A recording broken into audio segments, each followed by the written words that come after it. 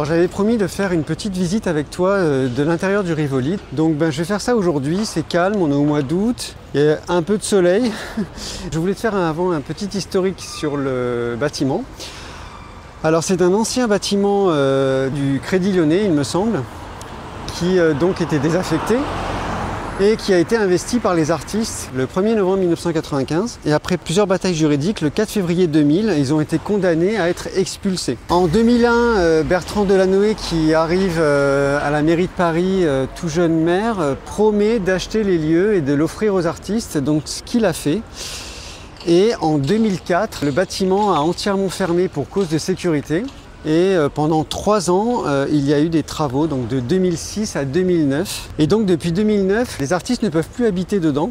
Ils peuvent travailler jour et nuit, ils peuvent venir quand ils veulent, mais ils ne peuvent plus, en théorie, dormir à l'intérieur. Voilà. Il y a 30 ateliers sur 5 étages. Sur les 30 artistes, il y en a 15 qui sont là permanents, toute l'année, qui font partie du noyau dur. Et il y en a 15 qui sont en turnover, donc c'est-à-dire qui donc ont des bails de 3 à 6 mois. Pour parler un petit peu de la façade actuellement, donc c'est une œuvre de Paul Navas. C'est un artiste qui a eu son atelier ici pendant quelques temps. Donc à chaque fois qu'il était dans son atelier, qu'il entendait une parole, une phrase intéressante ou rigolote, il l'a noté donc, sur des tickets de métro, sur des post-it, sur des bouts de papier qu'il trouvait par-ci par-là. Il a accroché ça dans son atelier pendant très longtemps. Et du coup, l'idée, c'était de reprendre les phrases intéressantes et donc de les mettre sur la façade. Donc il y a eu un choix avec les artistes de l'époque. Et d'ailleurs c'est rigolo, on voit des tickets de métro, là il y a des tickets de métro ici, voilà. Donc c'est assez marrant. Donc voilà, donc maintenant on va aller commencer la visite.